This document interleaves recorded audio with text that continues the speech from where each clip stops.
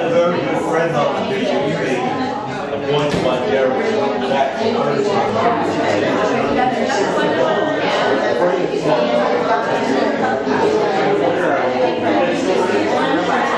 Ladies and gentlemen, hi, we're starting. Can everybody hear me back there, or should I use the microphone? Use the microphone. Use the microphone. I'm supposed to stand up? Yes. Hi. If only I could be this way in front of my high school classroom. So I want to thank everybody for coming. This is going to be the Alabama Street Writers Group reading to us. And it's part of this year's Litcrawl Festival. Hopefully you've been crawling down the street and seeing things. I'm Judith. I am your liaison and volunteer and wine pourer. It's the 15th year of the Litcrawl Festival, and hopefully you've been to an event or two and are enjoying bringing literature literally out into the street. We've got some sponsors to thank. We've got the Bay Guardian that kind of is, KQED 7x7, Johnny Bunsheep, Bar Tab, Aunt Books, CIIS, and Stanford Continuing Studies. We would have a bucket to pass around, but we don't have a bucket to pass around. So, perhaps if you think of us in your will, that would be great. And now I'm going to turn it over to Amy Levine, who is right here. Right there. And here she comes.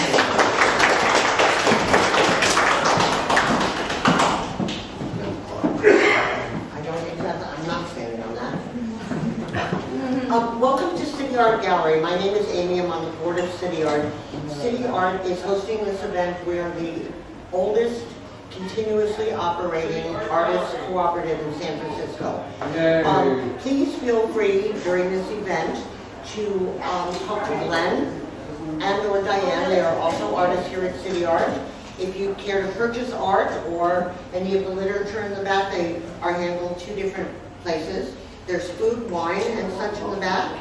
And if anybody has any questions about City Art, please ask one of us. However, this is about literature, not about art, but sort of the same thing. Also, I'd like to thank Chung Hae's art. And Chung Hae, if you could come up here for a moment. Come up here for a second, quickly. After our reading tonight, Chung Hae will be doing take it away for a second. It's a generative art display, so what I'll do is I'll be able to display your line, your brain activity. It's going to create waves of words. Okay. And it's going to happen way over there. There is also an interactive thing.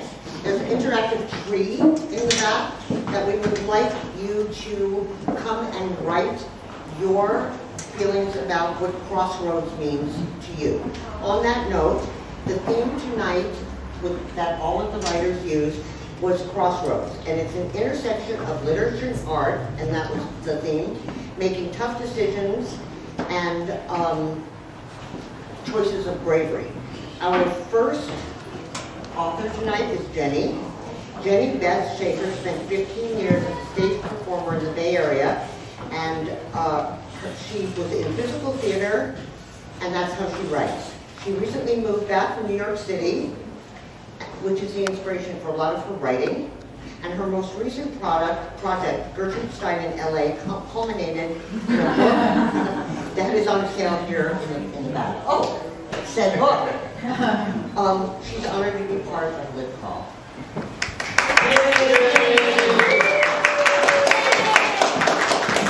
Hello. An open letter to the pair of nuthatches living in Terminal 4 at JFK Airport. First of all, apologies if I have misidentified you from the Know Your Birds website. I got up really early to make my plane and can barely make out the pictures on my phone. You may in fact be a couple of Long Island thrashers, or perhaps the unassuming northern flicker. I'm writing to say, I feel you, I feel your pain.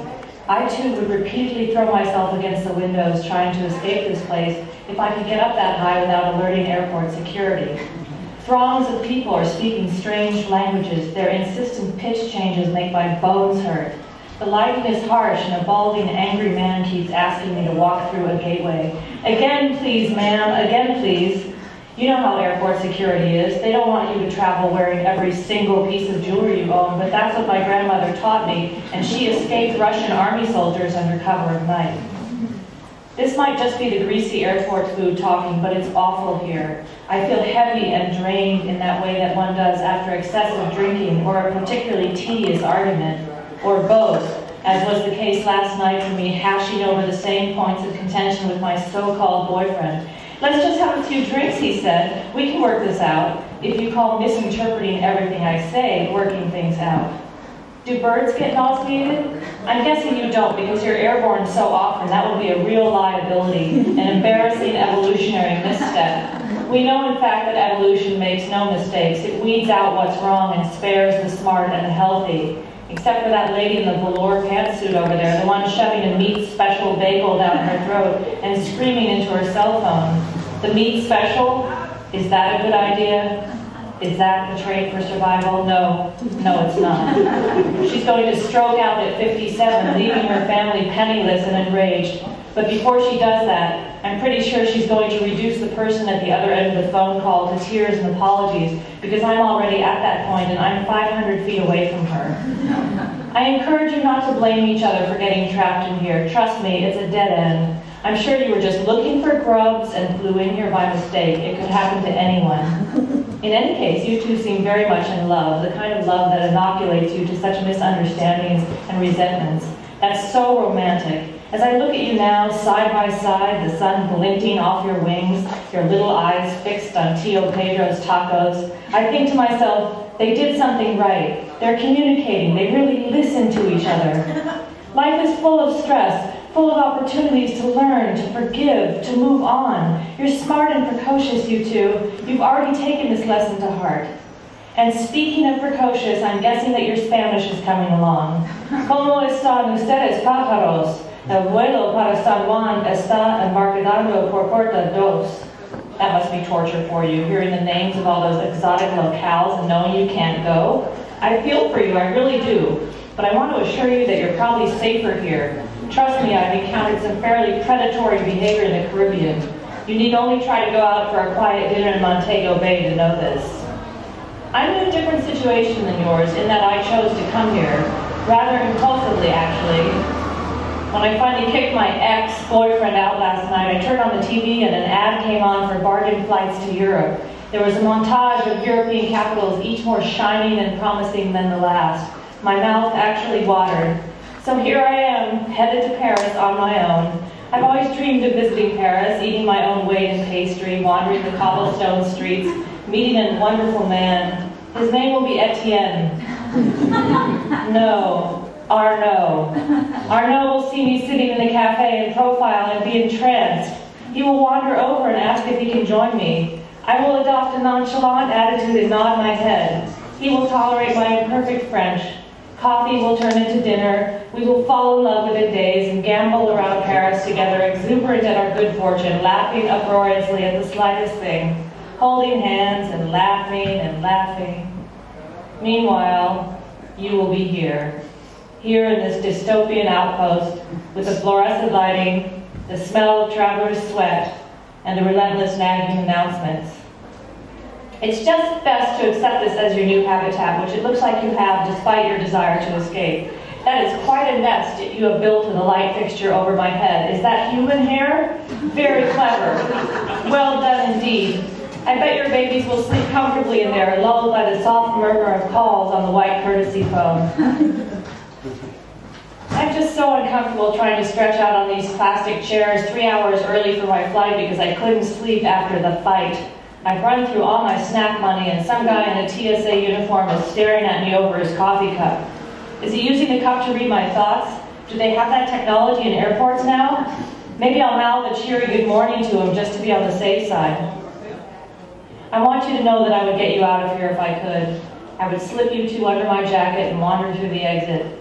Then I would release you and watch as you soar away, thrilled with your long-lost freedom.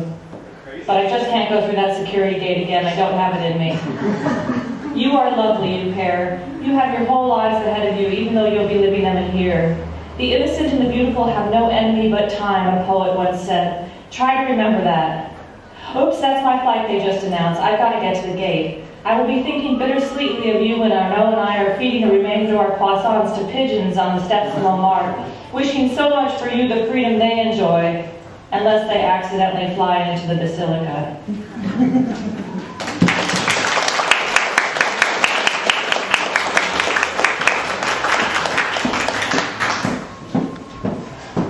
Our next author is Mark Pritchard. Mark's the author of 2 books of short stories. Oh, come on. Hi there. 2 books of short stories. Oh, sorry, I don't have those. Okay. And back here I do. Okay. Too Beautiful and How I Adore You. Tonight he'll be reading the story from the new short story anthology. Thank you. Modern Shorts, just published by San Francisco Fiction Addict Press. And the story is titled Little Big Death. So I just wanted to show you Jenny's book, which is hilarious. It's Gertrude Stein in LA, and you really should come back here and get one. It's terrific. So I'm going to read this story from Fiction Addict Press's book, Modern Shorts, which just came out. And Fiction Addict Press is a nice, small indie press here in San Francisco, started up by the novelist Michelle Richmond, whose books you might be familiar with. Okay, so I'm going to be able to read part of my story, Little Big Death. When the doctors ask me what I remember, I close my eyes and repeat my story. Tired of life in the ruins of Western society, of living in a cramped dormitory with hundreds of other sad middle-aged men, I signed up for super death. I went expecting that, like nearly everyone else who takes the drug Shiny, I would experience ecstasy, super strength, complete transcendence and freedom from guilt in the past, and death, all within 48 hours. That is the purpose of attending super death, a final superhuman blowout of dancing and sex, ending in blissful slumber from which the attendees never wake up. Because Shiny kills 99.999% of those who take it. It wasn't hard to decide to join them. After the pandemic of the early 21st century, the economic collapse that accompanied it, and the ecological catastrophes that followed that, I had been unemployed for years. Me and hundreds of millions of others. Great legions of us were in prison. Legions more were dead. Most of the remainder were, like me, housed in cheap dormitories that had been constructed in dead malls and superstores. There, they fed us cheap, disgusting food, permitted us 1 hour of exercise per week, and prevented us from reading, writing, or consuming any media other than a single television channel. Blaring in every room, wall-mounted televisions show a supposedly calming montage of nature scenes taped during the late 20th century, set to music from the 19th. The montage lasts exactly 18 hours without repeating. When it flicks on, you go to bed. When it flicks off, you go to bed. When it flicks on, you get up and eat. That's life. If that seems bad, consider somebody has to cook the food. Somebody has to clean the toilets and do the laundry. These tasks are not done by residents, as we were called. They're done by workers, government workers. These workers have their own restrictions. They are forbidden to interact with the residents. In any case, they don't, or pretend they don't, understand English.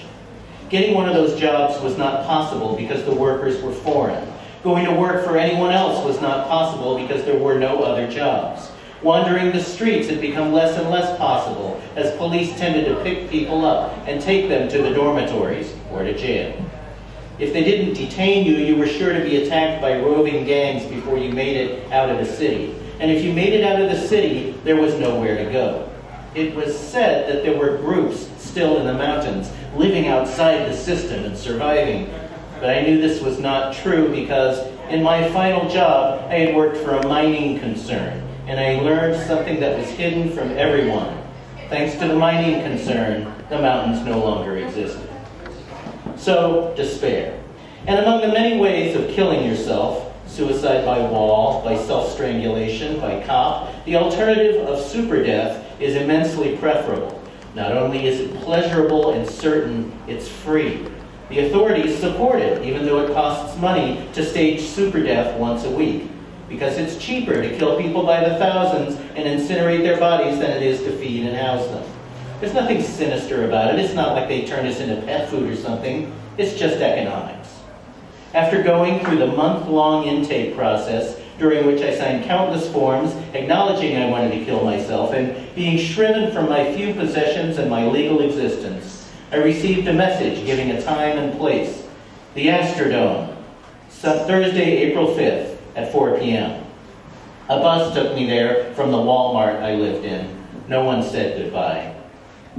I entered the arena along with the 20,000 or so other attendees, dressed in my favorite t-shirt and jeans and carrying my last possession, my ID card.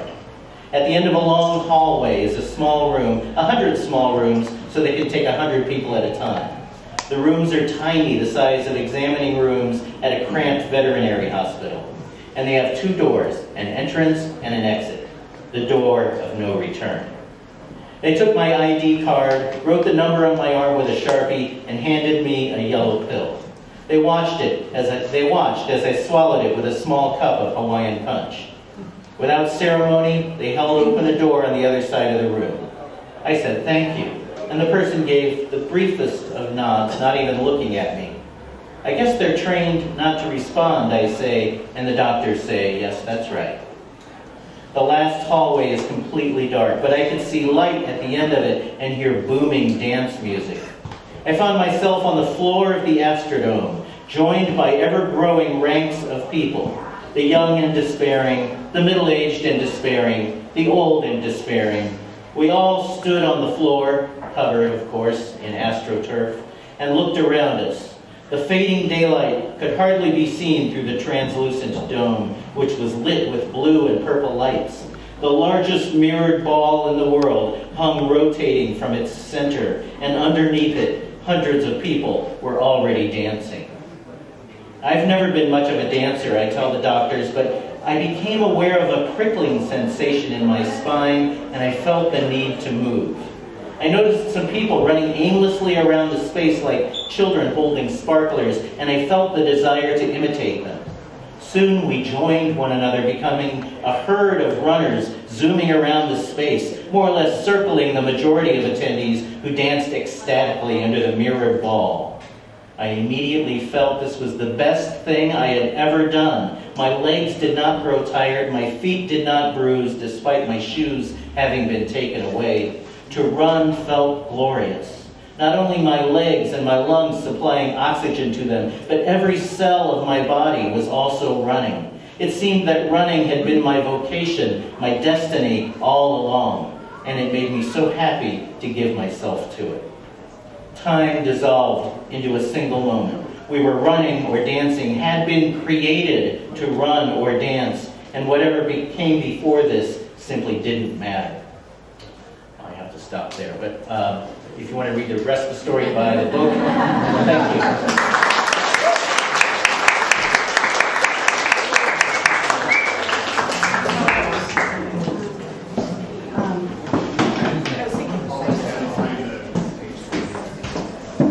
Jessica is trying out a nom de plume tonight. So tonight we have Euphemia. Last night it would have been Jessica. She's going to read an excerpt from a completed Yay book. It's a mystery novel. It's now being edited. Her protagonist is an American percussionist who travels to Havana for more in-depth studies on bata, correct? Bata? Drumming. And the sacred music of Yoruba and Santeria. To solve the crime of a newly made friend who has been wrongfully accused, she finds herself having to ward off not only his, but her demons as well.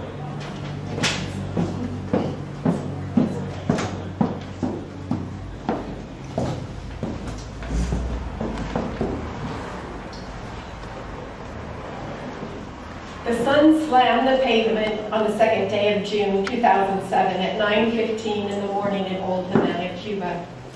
A red and white 1950s winged Ford slowed down to pull up next to the sidewalk, across from a parking lot surrounded by wire fence. The man driving turned the ignition off as Susan bent down to see his stocky brown face smile at her. He leaned over and asked in a heavily accented Cuban Spanish through the open car window, "Are you Susan Smith?" Not used to the Cuban accent, his exact words took a while for Susan to understand. But since her own name rang out clearly, she answered him quickly in Spanish. "Sí, you must be Alex?"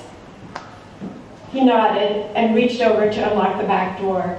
Susan got inside the car, closing the door with a shiny metal handle, then stroked the white ribbed leather seat. Smiling at Alex, Susan thanked him for giving her a ride to his brother Rinaldo's house for her first guitar lesson. Alex turned the key to start the motor, but it didn't turn over. Susan could smell a thick, pungent exhaust she suspected the car had emitted. Rattled by the newness of her surroundings on her first day on the islands, she felt a momentary panic while Alex tried several more times to start the car. Finally, the motor turned over. He pulled down the gear stick just under the steering wheel, placed his right arm along the top of the elongated seat, and looked around as he backed up a foot or so. Alex looked forward, moved the gear stick up, and headed on to Cuba Street. Susan sat back in the plush seat and smiled to herself as Alex drove slowly towards the Guanabacoa barrio of Havana, where his brother lived. They continued slowly in fits and starts, the car stalling on a set of railroad tracks that Susan hoped were no longer in use. Alex moved the gear stick down, revved the motor a few times, moved the stick up again, and drove off them. Susan gulped and wiped the perspiration squishy and thick that had formed under her bare legs. She held her hand like a salute over her eyes to try to protect them from the bright morning sun while she read the words on a cart full of sticks being pulled by a bay-colored horse. On the side, in blue lettering against the gray, weather-worn boards of the wagon were the words, El Rápido, quick. Susan laughed. She brought her hand down from over her forehead too soon, her eyes getting stunned by the harsh sun.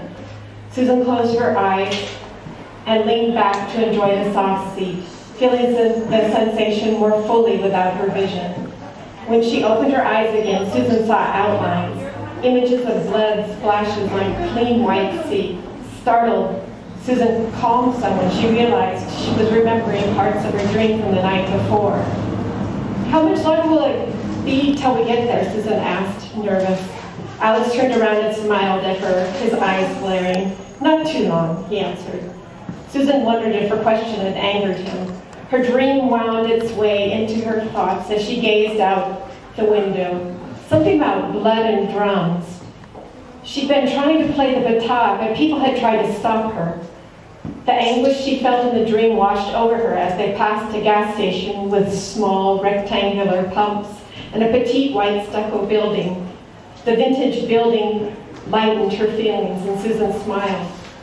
As Alex drove, passing bicycle taxis, bulbous 1950s cars, and buildings and architectural styles in many areas, Susan tried to picture the young black woman with long curly hair that had been in her dream. The woman had stood and looked longingly at the three men as they drummed. The yearning didn't seem to be for any of the men, but for what they did. Alex pulled up and stopped in front of a mint green house with white columns.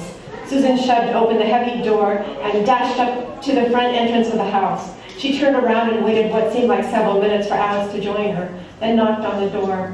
A large, voluptuous man with a wide chest and stomach and arms bent over and took her hand in his large, dark brown one. He looked neat in his cotton shorts and t-shirt and friendly with his white smile. "I'm Rinaldo," he said in a deep bass voice. "Are you Susan?" "Yes," Susan replied and shook his hand with vigor. "Thrilled to meet you." Alex, in a mesh tank top and large, shiny shorts, looked at Susan with what appeared to be expectation. "I guess I should pay you now?" she asked. He nodded. Surprised that the ride cost as much as the lesson would, Susan paid the 10 kooks, Cuban convertible pesos, to Alex and thought she'd take the bus from now on. Rinaldo led Susan down a long hallway with floral patterned tiles on the floor, past a room where a couple of large boys sprawled over chairs watched a black and white TV. She followed as Ronaldo entered a cluttered kitchen and exited a side door with stairs that led down to a cement patio.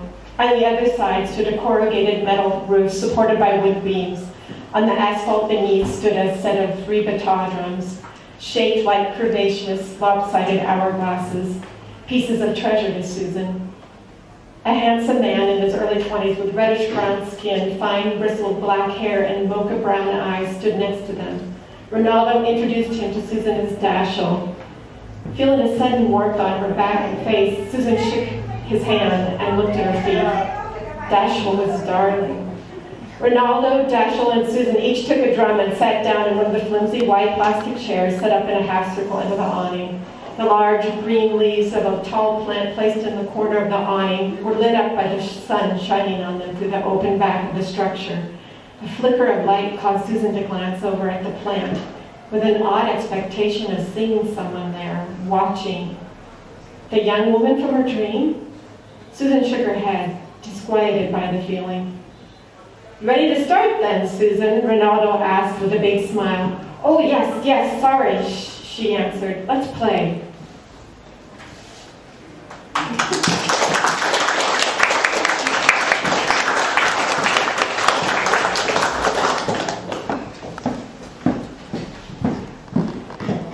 Next up tonight is Maureen Noonburg. Since turning her focus to fiction, she's written The Wizard of Ease, an urban fantasy novel set in San Francisco and the Silicon Valley, and several mainstream short stories. The piece she is writing tonight is an excerpt from The Reluctant Bartender. Oh, no, I know, but I thought you maybe had a question. Yeah. Okay. I'm helping. This novel is really very interesting and fascinating. It answers that esoteric, age-old question that I know we all need, like the meaning of life type of question. How does a child of an alcoholic end up owning a bar?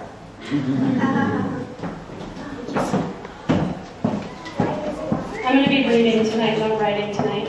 Did I say right? You did. I know I was at a garage sale with my best friend Paige when the phone rang. I can still see all the junk and the woman selling it. I remember the air smell of sunshine and pollen. But I cannot remember what I said or did when the man on the phone told me I had to come to the morgue to identify my father. Not knowing what to expect, I feared fainting. I was afraid his body might be mangled, deformed, or worse yet, bloody. I don't do well with blood. Turns out, morgues are completely antiseptic, pretty much detached from reality. Paige held my hand as the guide. What do they call them anyway? Morgue attendants? Pulled my dad out. Well, I said to Paige, he looks a lot better than the last time I had to identify him for the police. Seriously, a lot less blood, she laughed. And no broken glass. I started laughing too. People sometimes laugh at funerals, but how often do they crack up at the morgue? From the look on the attendant's face, not often. Sorry, I turned to Paige. Come on, this is serious. Sober up. Sober, right, like your dad. The attendant interrupted. Miss, is this your father? I pointed. Let me see the shoulder. Confused, he pulled back the sheet, revealing a long scar on my dad's right shoulder. Yep, that's him. Ah, the plate glass incident, Paige sighed. Good times. As a rule, I avoid thinking about the time I came home to a broken back door and shattered glass. I had always worried someone would break in that door, just never thought it would be Dad. He was lying in a heap, bleeding and mumbling. Door stuck, tried to push. The paramedics found me holding a dish towel to his wound, wishing my mom had bought dark red towels instead of bleachable white ones. The combined smell of blood and alcohol was making me queasy, and I snapped when the paramedic said, "Your dad will be fine, but he seems more out of it than he should be." I'd grown tired of euphemisms. He wasn't tipsy or happy or even 3 sheets to the wind. Well, yeah, I said, he's drunk. The attendant interrupted my thoughts. Excuse me, what's the plate glass? Oh, sorry. Dad stumbled through the glass of our back door. Drunk. His voice was soft. Sorry, that must have been awful. Did he go to AA? What? My dad wasn't sober. He was sober when he died. He died from anaphylaxis, shock, from bee stings. He pulled the sheet off Dad's other arm, revealing several sting marks. Well, people don't change. If he was sober, it was only a matter of time before he drank again. Dad didn't believe in a higher power, so he couldn't believe in AA. He'd see those let go and let God bumper stickers and scoff. Ha, better to hold on tight and pull yourself up. Then he'd turn to me and say, bootstraps, Allie. That's all anyone's got, their own bootstraps. He didn't talk about sobriety or recovery, didn't even call himself an alcoholic, just a drunk. Don't look at me like that, it's what he'd say. I did my best Dad impression. Still a drunk, but a dry one. Haven't had a drink in 17 days. Guess I won't get those updates anymore. I looked at my father on the table, all quiet and pale. I never studied his scar before. I traced my finger along it and found my vision blurred by tears. Sorry I wasn't home to open the door for you. Allie, Paige whispered, rubbing a hand along my back. That scar wasn't your fault. The drinking wasn't your fault. I know, I smiled at both Paige and the attendant. My first attempt at the brave survivor smile. Funny that brave survivor has the same initials as bullshit, because that's what I was feeling. Dad had trouble believing in a higher power, and I had trouble believing, period. Like father, like daughter.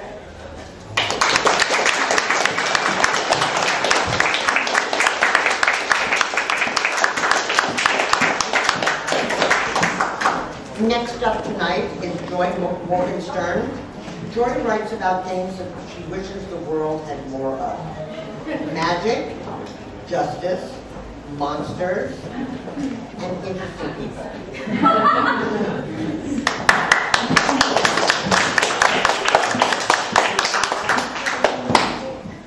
This is an excerpt from a story called The Farmer's Wife. Once upon a time, in the world of make-believe, there was a kingdom called Storybook. Storybook was full of princesses and dragons and knights and marvels and monsters and magic and adventures and quests and enchantments. In fact, Storybook was famous for these things because Storybook was also full of storybook writers who crafted wondrous tales about knights fighting dragons and princesses finding true love and monsters terrorizing villages and wizards casting spells, and any number of amazing events. Ordinary people, like bakers and butchers and tailors and shoemakers and carpenters and blacksmiths, lived in Storybook too, because knights and princesses and even monsters and wizards need to eat and have their clothes and shoes and houses and horses tended to. Sometimes the storybook writers wrote stories about them, like the shoemaker whose shoes wouldn't stop dancing, and the tale of the fisherman who had too many fish. One of these ordinary people was Farmer John, whose farm was famous for its delicious, delicate, delectable cheese. Farmer John's camembert was served regularly at the king's table, and the Wizards Club purchased Farmer John's most fine-aged cheddar by the wagon load. Farmer John lived in a farmhouse which, like all farmhouses in Storybook, was cozy and picturesque and painted red. One evening after dinner, he said to his wife, "I read an article in Cheesemonger today about smoked cheeses. Do you think we should try to make some?" "I've already set up a smoker in the cheese room, and we'll have some smoked Gouda to try in a few days," replied the farmer's wife. "I also read Cheesemonger today."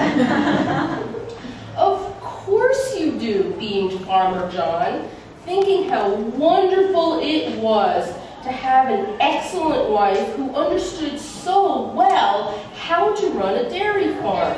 "And I'm sure the new cheese will be delicious. I won't even wait to taste it. I will go to the printer's tomorrow and ask him to make a new label. Father John's smoked Gouda." "I've been thinking," said the farmer's wife. "Do you know what I do all day?" The farmer looked at his wife with surprise. "Of course I know what you do all day. You help me run the farm. You milk the cows and make the cheese and cook the dinner and clean the house and weed the garden and... The farmer stopped mid-sentence, confused. What do you mean, do you know what I do all day? In other words, the farmer's wife continued, I do pretty much all the same things you do all day, except that you never cook the dinner or clean the house. Well, of course you do. You're my wife. We run this farm together. We both do farm work. Exactly, the farmer's wife responded. I do farm work. That means I am a farmer, too.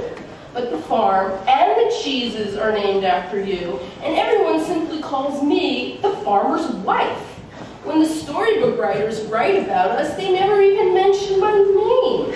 Why? Aren't I just as much of a farmer as you are?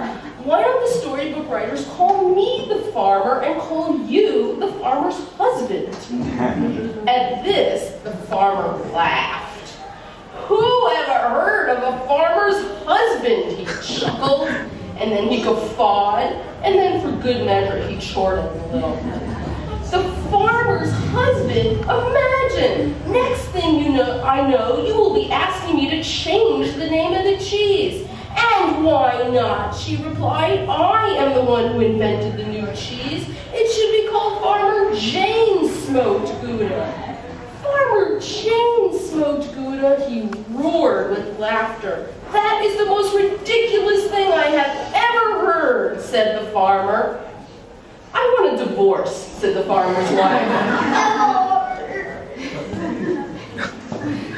The farmer looked at his wife with shock. A divorce? But you're my wife and I love you.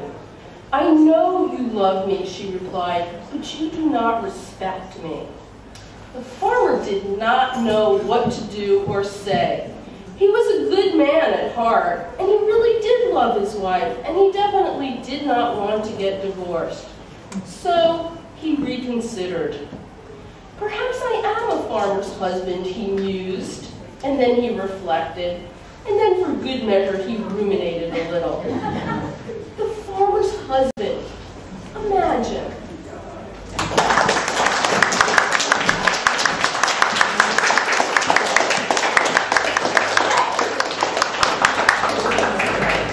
Next up is Schimke.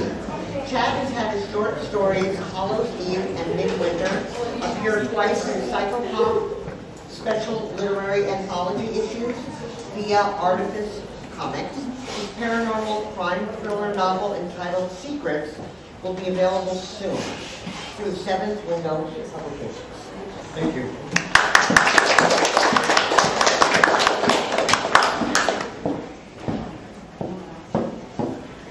Elizabeth sensed things weren't right, so she readied herself. Behind her, a twig snapped under heavy boots. Goosebumps rose on the back of her neck. She kept her hands relaxed at her sides, ready to reach into her jacket for the hidden can of pepper spray. Hello? There was a sudden sound of scampering feet off to her left. Elizabeth turned to see who it was, but all she saw was an outline weaving in and out of the tree line. It looked male. The shadowy figure with the lanky build and broad shoulders looked primitive as he wove in and out of the brush. His hands looked huge and meaty, brushing his knees as he brooded about. Who are you? What do you want? She asked. You wanted me to meet you, so why are you playing these games? The perpetrator raised his arm and a glint of light flashed off a metal implement. Elizabeth gasped, then took a quick step back before running off. She was sluggish and tired, yet she managed to get a bit of distance between them. By now, she was winded and sweaty, trembling with fear. She wanted to look back and see where he was, but she was also too scared to turn around. The shifting sand impeded her speed and slowed her down. It wasn't until she could sense that he was close, when she heard him breathing, that she plunged her hand into her pocket to pull out the can of pepper spray. The spray hissed out of the can, but he turned sideways, blocking the mace with the hood of his sweatshirt.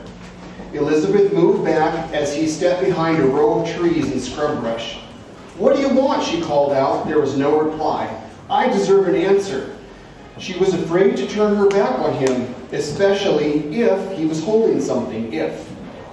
Had she really seen something in his hand? She stepped back, keeping her eyes glued to the row of trees he'd stepped behind. She could turn back and head toward the tram. She was still in the path.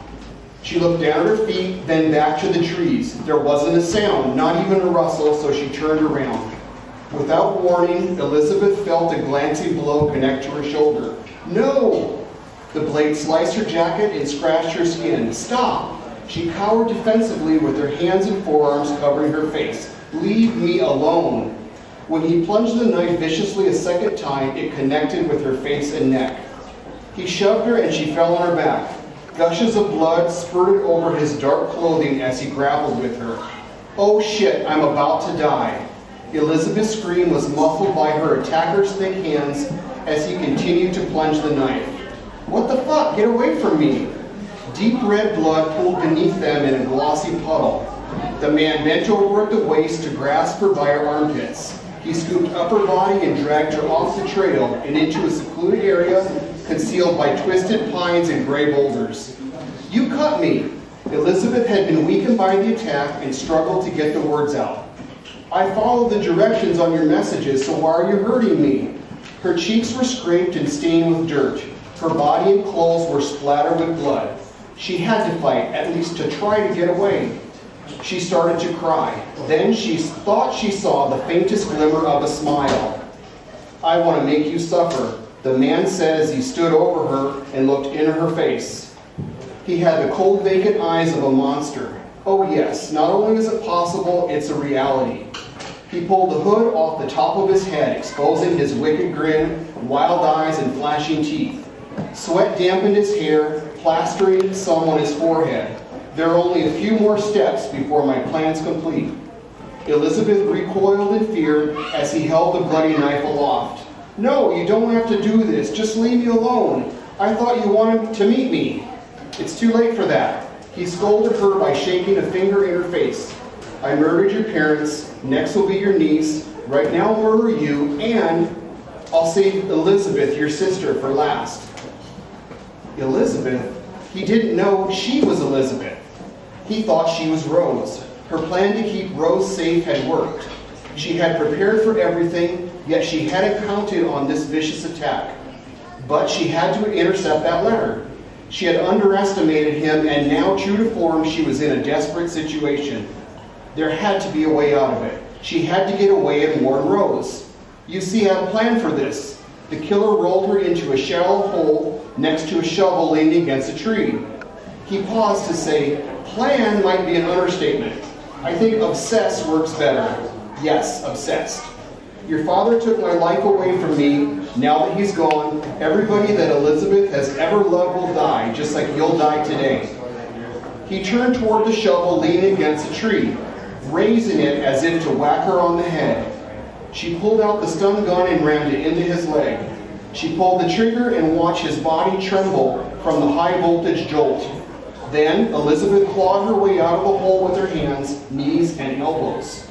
She struggled and limped, moving so slowly it felt as if she would never get away. She darted in between trees, through bushes, over rocks, and along sandy trails. Motherfucker! She ran until she could run no further, then fell, panting, to the ground. She felt safe after waiting a while, so she sat on the hard ground with her back against a rock, partially concealed in brush. This lasted a short time because her wounds ached, and she knew she needed medical attention. Some time passed, a half hour perhaps, when she gauged her distance and decided to backtrack back to the tram station. Walking made the pain intensify, so she started to moan and cry. She bit down hard on her tongue, but that only helped a little.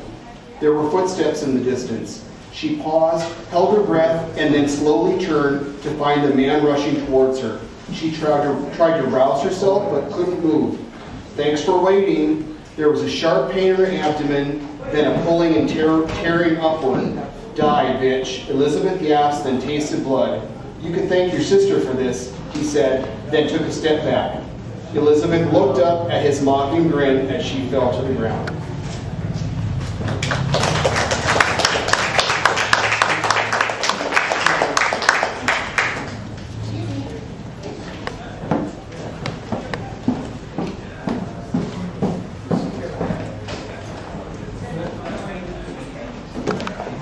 Aim is a mobile designer by day, a writer by night, and an ice cream aficionado almost any time of the day or night. She's writing a book about ice cream. She writes about San Francisco, technology, disruption of the status quo, and her goal is through her writing to explore real and imaginary worlds. That's kind of like everything, right? Knowledge of ice cream. She will read Master of the Ice Cream Domain, a piece about a Turkish ice cream maker. And I've heard this story, it's a great one. And he makes leaps against all odds.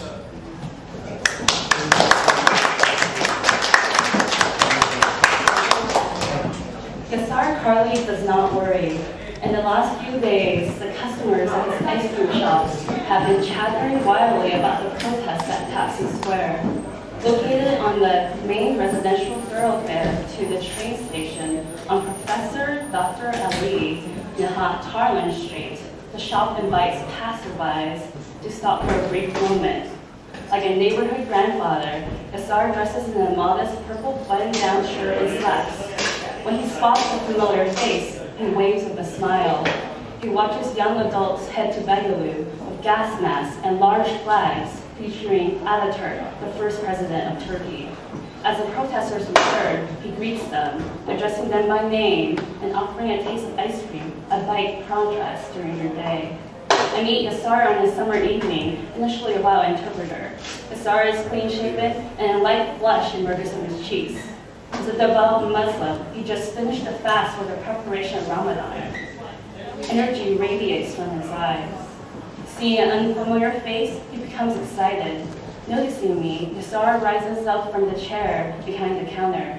His graying hair frames his rosy face as he approaches me, exclaiming greetings in all the languages he knows.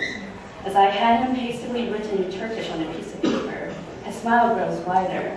Gassar motions me over to the sign, and the sign blares unapologetically, Gassar Istani Dondamasi. English, Master Gassar, Ice Creamery, or as a friend knows later, Gassar, the master of the ice cream domain.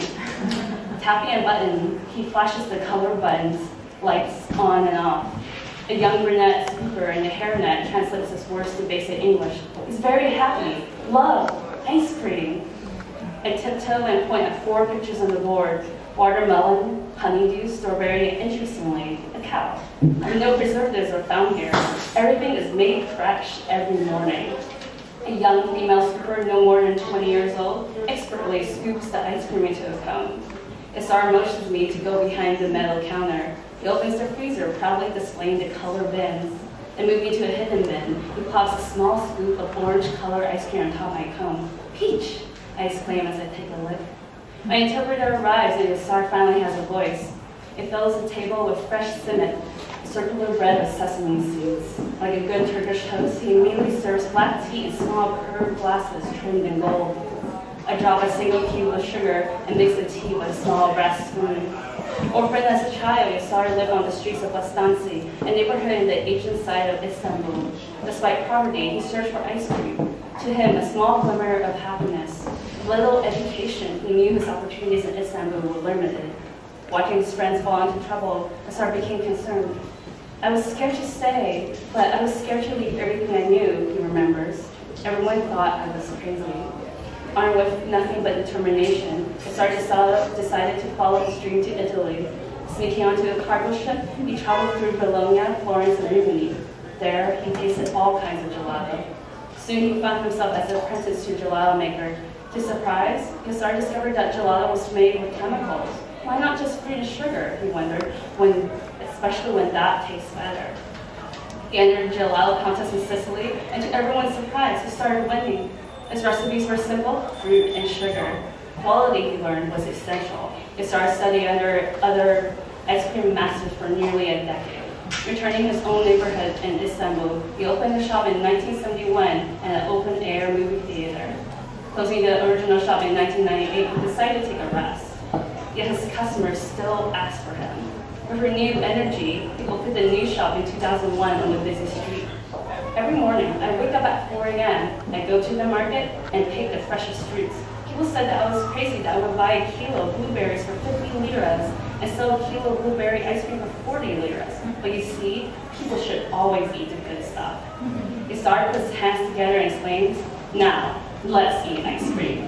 He scoops tahini ice cream onto a slice of bread. This is my unique creation. The taste of toasted sesame seeds slide down my throat. The savory intensity mellows quietly with the airy bread. I always eat a half a kilo of ice cream in the morning, Isar says. That way, I know that it's the best. You should not make your enemy eat something that you don't eat yourself. His wife arrives and places her hand on his shoulder. She smiles. Isar sits up and declares, I feel embarrassed when I see ice cream makers who don't eat their ice cream. You see the 5 covers there? Pick one. If you find something dirty, even an ant, I'll quit my job and close my shop. But let me tell you this. I believe that there are only 3 ingredients in ice cream: love, honesty, and cleanliness. I asked about the future. Isar scans the faces of his young customers. He shakes his head and says, Isar, you said doesn't desire for bigger things. When the goal is big, it loses its taste. One should have only one lover. If there are more than one, you cannot know the worth of them. One day, when these lovers start seeing each other, you cannot control them. The sky is dark now. Lights start flickering on the residential neighborhood full of 12th-floor apartment buildings. Flags hang down from the balconies. The call for the protests have quieted. Customers still line up for ice cream. I asked about the best memories. Somewhere in 1968, the Hurriyet newspaper, the national Turkish newspaper, wrote a piece on my shop, Isar says. The first man in Turkey to make melon ice cream. It said, I never knew that they visited me. Tears fills his eyes. He looks out at the busy neighborhood, his smiling customers, and his ice cream stand. But today is my second best memory when you came to hear my story.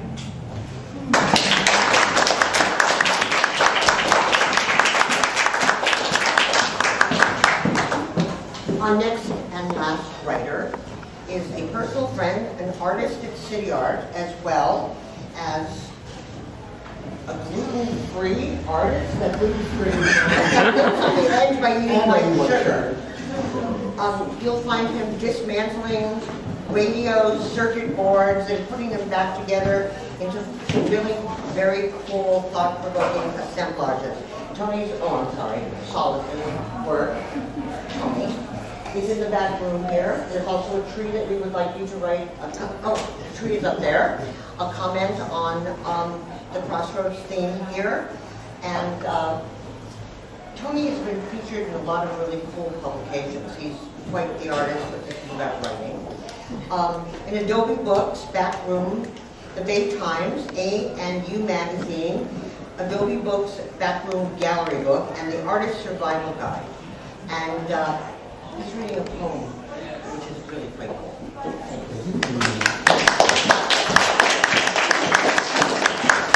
Prologue. And man made himself a god. How quick they were to give themselves over to technology, with their gadgets allowing more time for leisure and consumption. The promise of immortality, end of disease, and the frailty of their flesh easily swayed them to transition. The shift came in faster and shorter cycles, as the machines discovered new ways to improve themselves. The youth eagerly embraced the crossover. There were elders who feared the changes, while some questioned what this progress meant for the future of man. Arrogantly, science felt it could control the forces of the universe. In the end, whether by choice or by force, they all became together. Goodbye, sweet Bohemia. Nouveau rich, build high, line their doorways with thorns. Gentrified seen differently when viewed from the other side. Glittered streets once sparkled in the moonlight, paved over with microchips and bones. Stilettos elevate us to a higher plane. Benjamins bought the walls. We cleaned, tied with painted nails. Goodbye, sweet Bohemia. You gave us liberation. You enforcers sweep the streets. Goodbye, sweet Bohemia. You gave us vision. They own the lights. Goodbye, sweet Bohemia. Hello, homogeneous city. Goodbye, sweet Bohemia. Hello, goodbye, hello. Gone are the sequin queens. No more leather-clad kings. They no longer run the streets. Tawdry Tuesday night scenes are faded memories. Back alley butterfly kisses have fluttered away. The bed-stained sheets have been laundered and cleaned. The rebel rallied against the status quo, devolved into a carbon copy clone. Sheep became hungry like the wolf, learned to eat their own. A bounty on your lovely head, rhinestones clutched away, clipped your pretty wings, bound your dainty feet, left you for dead, dancing on your gravestone. Goodbye, sweet Bohemia, you sweetly serenade.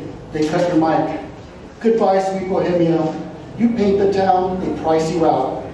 Goodbye, sweet Bohemia, hello, homogeneous city. Goodbye, sweet Bohemia, hello, goodbye, hello. Save us from this homogeneous city. Sweet, sweet Bohemia, we're calling you.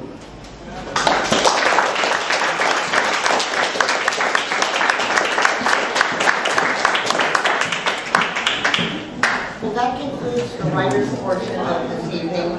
I urge all of you to stick around for a minute. I know you're going to crawl someplace else to listen to some more fabulous literature. We have, well, most importantly, books for sale.